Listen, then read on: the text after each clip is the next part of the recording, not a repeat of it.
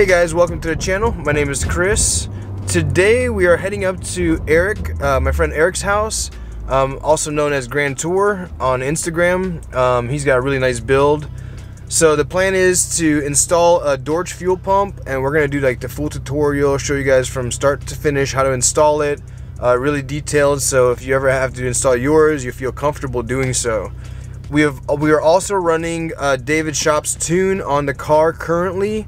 It's looking really healthy on the logs. It looks really good, version 1.0. So this is the first map, and it just feels really good. It's only about 17.8 pounds of boost is what I'm getting it up to on 4,000 or 5,000 RPM. So we are limited right now, but we want to be safe as well. So far it looks very promising. I can't wait to show you guys new logs, new numbers on a dyno here soon to come. And then we'll kind of go from there and compare and all that good stuff. But it's so far looking very promising. I'm talking to him a lot. Communication is very strong. Hey guys, Chris here.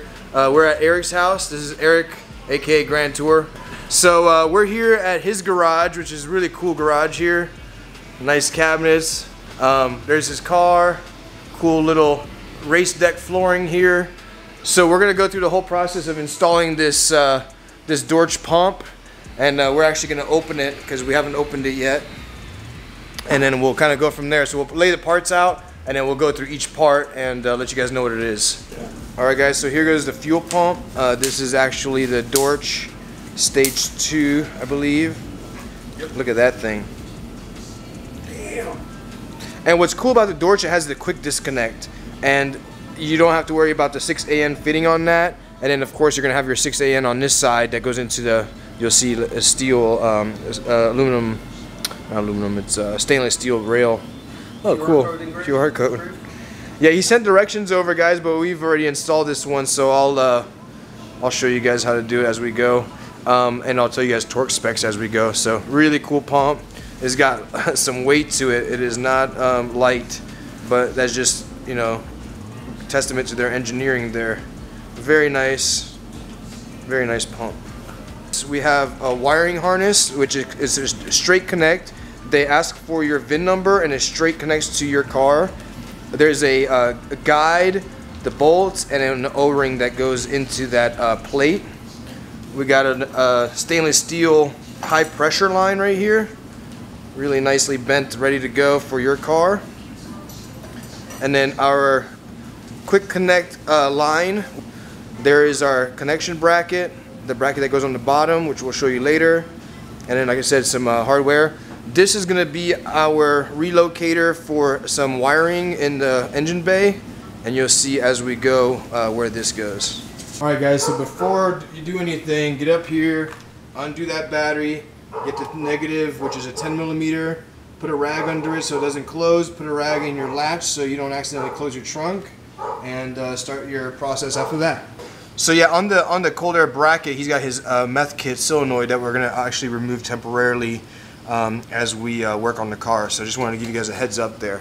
So strut brace, cold air, the air box gets removed, and then we can start doing our project.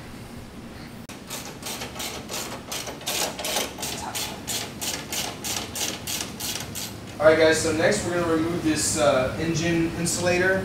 So you're going to pull it off of there, pull it off of here, and gently work around the back of it to kind of get it up. It's kind of tough to move, but once you get under it and get it away from these sharp bits, it's pretty easy. So just kind of get your hand under it and kind of work it out. So just kind of pull. Be very careful while you're pulling it, not to destroy it. Get it over these little mounts here. That's pretty much it.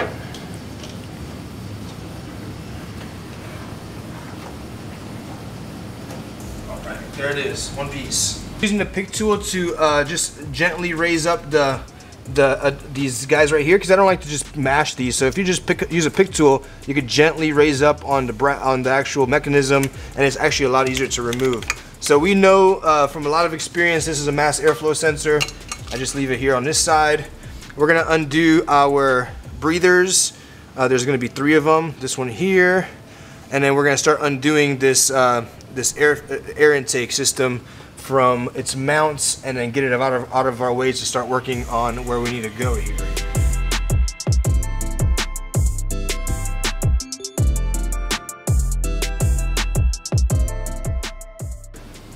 Alright guys, so we're in a good spot to start removing harnesses. So we've got O2 sensors we're going to remove. We got map sensor. We got a couple little sensors over here that I have no idea what they do, but they are going to be part of it. We do have a fuel pressure sensor, a couple sensors here for our breathers, and pretty much, you know, what we're going to do, blow-by sensor. What we're going to do is take them all off. I know where they go. If you don't know where they go, you should be blue taping with a like number 1, 2, 3. And then you know where they go. Simple as that. So I'm going to click the tab out, just pull it out with my fingernail, and then you push down to release it, and then you're going to actually pull it off of your guy there. So simple as that. It's already loose. One. Same thing, pull out, then clip down to release it. Very easy. Those two are done, and then I just kind of lay them over.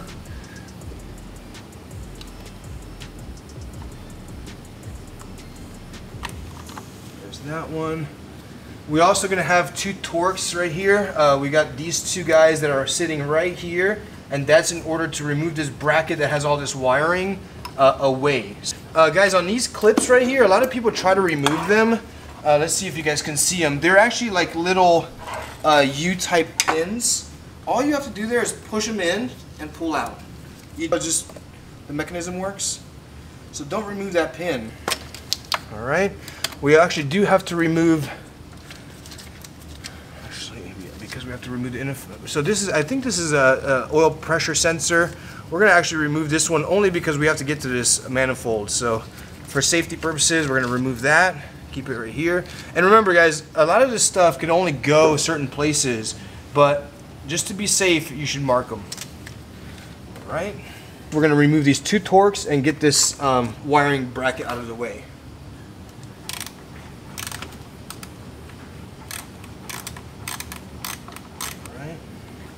So that's what they look like. They're little aluminum T25s.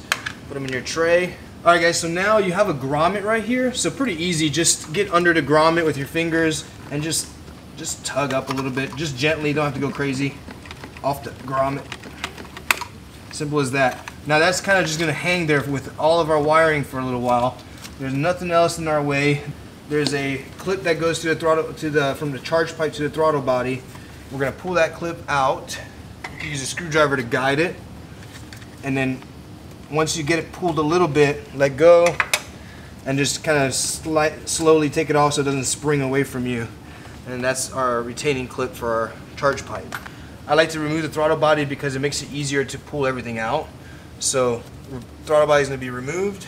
So for throttle body guys, it's going to be a 10 millimeter. The way I like this little like a stubby 3/8 here, and what happens is this is actually movable to get into these tight areas. So this is the one I always use for my throttle body, and you're gonna get the top 2, which is easy first, and then work your way down into the other side here underneath, which is a little harder to get to, but not impossible, of course. All right, guys. So we've we've taken out all 4 of the throttle body bolts, which look like this, and next we are going to pull the throttle body completely out. And underneath the throttle body, as I'll show you right now, is a couple connections. One is an air line, so I'll show you here. You're going to squeeze both sides like the other one, and the next one's actually harnessed, and it goes into this throttle body here. There it is, that guy right there. And you're going to remember that's where they go because they just kind of laid down at the bottom. And there's our throttle body, so that connector and this air line, just like your breather hose that we had right here. Same connection, squeeze both sides and pull out. Same as that one. Alright guys, so now we're at these the DME connectors, and there's a bunch of them down here. There's actually a total of 6. And what we're going to do is work our way from the back, which is the back, to the front. And I'm going to show you guys with the back one because it's hard to explain. But alright guys, so our furthest back clip is out, and I'll show you guys how it works because it's a difficult one to see. So the way it is, it's plugged into your DME like this. You gotta get your hand in there and pull this slide out. Guys, the next 2 pins after our long one is going to be 2 square looking ones like this. and they pinch from both sides. So you're gonna pinch the left and the right like this way and pull them out. There's 2 of those. Next ones I'm gonna show you how to do. I'm gonna start with the back one and work my way out. So here's what you gotta do. Here's the clip. When it's plugged in, it's actually closed like this and it's facing this way. So what you wanna do is you wanna press this tab and bring the bar over the tab. See that? Now when you plug them in, you do the reverse. You plug it in, it starts to close itself, and then you really want to hold it in there while you close the tab. So that's the next 3 of them. They're all like this. So what I'm going to do with these 3, because they're very similar, but they're not the same, is just put a little piece of tape on 2 out of the 3. Alright guys, we're at the point where we took out these manifold bolts, and there's 1, 2 at the bottom, 3 top, 4 bottom, 5 top, 6 bottom, 7 top. 7 manifold bolts. They are 11 millimeter for the most part. There's some that's 10 millimeter if you're going aftermarket. So here's what we're going to do. We're just going to wiggle the manifold out. And we don't know where that's hooked up to because I didn't install it. So let's come down here. What we did was we wiggled this thing until it came loose. And now we're getting held up by this harness. So we're going to pull this up. Press and release this harness from the fuel pump, which will be used on a new one. Here. Bracket is going to be replaced with our new bracket from DORCH. So let's go ahead and pull that out too. So, alright guys, so we're at the fuel pump. We got 17 millimeter. So we're going to get a rag and put it up under here because when we crack this high pressure, it will release a little bit of fuel. Not much, but enough to get us annoyed here. So here we go. This one we're not going to be reusing, so we're going to get it out of our way to be able to get this bracket off. So we're going to remove these bolts right here. All of this out of the way. Fuel line is actually loose, and now we're going to actually remove this quick fitting. So all you have to do with this one is push in and pull out. Before we remove this fitting right here, it's also good to remove this breather hose. Again, squeeze on both sides and pull up. Pull that out of the way. Let's get it out of our way. And then let's get a 17 millimeter wrench and get it in here. And let's crack this fitting so we can get this pump off. Alright, we got a little bit more seepage, I'm sure, coming, which is fine. We can kind of put our rag here and loosen that up. Alright, that frees up our pump, and we're also going to remove it from the fuel rail. So get your 17 millimeter and get it off of the fuel rail as well. Alright, from the fuel rail, and we're going to get rid of this stainless because we got the new one from DORCH. So just go ahead and pull that stainless out. Here we go. So they're T30s. We're going to pull those out first. And we will not be reusing these, but we are going to keep them with the pump. Falling. There it is. DORCH supplies a replacement bolt for our knock sensor, which is going to be our thickest bolt in this little baggie here. The old bracket that was holding this line with the new one, that's going to be a little bit more streamlined. It pushes down the cable a little bit further. So this is how you open it. You just kind of unclick it there. It spreads. We can put it into place. Put our line in. Click it. And then we can put our new DORCH back in. And we're going to tighten down this new bolt we put on a knock sensor. And let's give it just a little tighten there. You don't want to strip anything. So we got the Newton meter set up to 21.5 for knock sensor first. So 21.5 Newton meters of torque on the knock sensor. We got this pretty much printed 3D printed little, I don't know what you would call bushing. This. Yeah, bushing. And what they did with this is they made it as a lineup tool. So this is going to align your your bracket perfectly into place without wiggling. It's a really cool feature. And then you pull that out when you're done. So what we're going to do is first we want to put on our gasket. So of course with our handy dandy kit comes a gasket and all the bolts needed. Now we got to keep to the specs of the pump to tighten these down, and we'll give you those specs in just a second. Right now we're going to put down our gasket first. It's right into place over that. We're going to face the DORCH towards us, and we're going to put it down just like that. So we're going to face it just like this, down. Let's put that in, kind of seat it. All right, we're there. We're going to use the short, they come with 4 screws. This is going to be for the top of the pump. This is going to be for the bracket. We can set those into place. Start getting them started here. So we're going to go here. There we go. That's that one. Same thing here. And then we're going to pull these caps off. So the way you want to install it is alongside out. I know that seems weird, but that's how you want to do it. So alongside is going to be out towards the alternator. Yep. Alright guys, so we're going to get our bolts into the pump up here. Also 12 Newton meters, and you want to tighten evenly. So let's go down first. There's one, 12 Newton meters. 2. And we're going to double check the 1.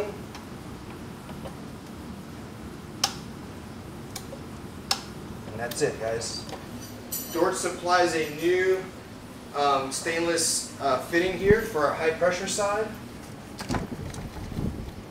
Let's get them finger tight. 17 millimeter. Let's get them hand tight there. Don't want to over tighten them either. So just go by feel.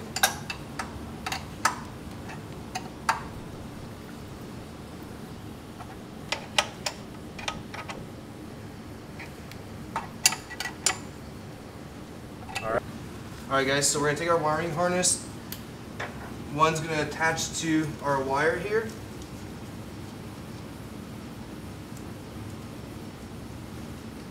We're going to double make sure that's the right positioning. There, close that pin. And then we're going to come under and attach to our fuel pump. Alright, so that's wired in. Now we're going to put back our bracket that we took out for the... Alright guys, so we've secured back our bracket, which you can see here. We put our vacuum hose back on, so we just tighten that back down. We've got our harness connected, just kind of do a checklist. The fuel line right now is where we're at, so we got the fuel line that DORCH sent us. We're going to hook up to our quick connect on one side and our fuel pump on the other. So let's go fuel pump first, so you guys can kind of see here. So we're going to just click onto the fuel pump here, get our angle, and you'll hear a click. Make that click noise. There's a click right there. This guy in right here. So you'll hear a click. There it goes. We're in. We're going to come and put our little plastic panel back on. We just slide it back over with our 2 clips there. Make connection. And get it back up. Get it back into place. There we go. See, it's back in tight. Our lines are out of the way, and now it looks like we're about to put back our intake manifold. So we're going to check everything, make sure this line's in, make sure our air hose is in, make sure our connections are tight, our fuel pump's good, knock sensors in place, everything's good to go. We are completely done with the fuel pump install. So now we are moving on to putting back our manifold in reverse order and kind of go from there.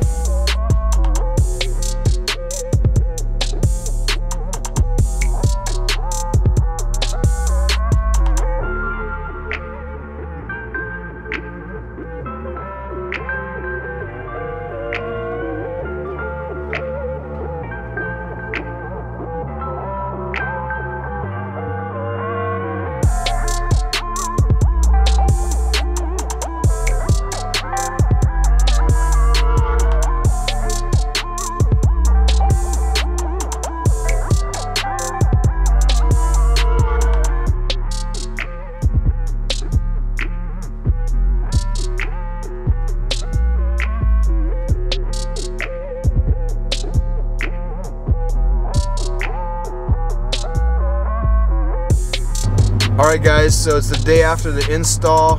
We've got everything put together. He ran it last night, ran it a little bit this morning. Everything's looking really good, no issues whatsoever. So he's gonna get the car back on the dyno here soon. I think he made 519 wheel horsepower with the PS2 in his setup right now with the meth injection. And we're gonna find out how the high pressure fuel pump bumped that up once he gets it dyno tuned. So he's gonna wait to kind of get on it until he gets on the dyno, but love the pump, guys. The DORCH is by far, I think, the best option. It has the nice quick connects. It has the solution for the port where you don't have to make your own port injection splitter because it just kind of stacks in there. It's just, to me, you know, you got the bushing to line it up perfectly in there. To me, it's just a no-brainer. The DORCH all the way, no questions asked for me in the future, going to DORCH. So if you guys have any questions, let me know. Otherwise, please give me a thumbs up if you like my content, and I'll see you on the next video.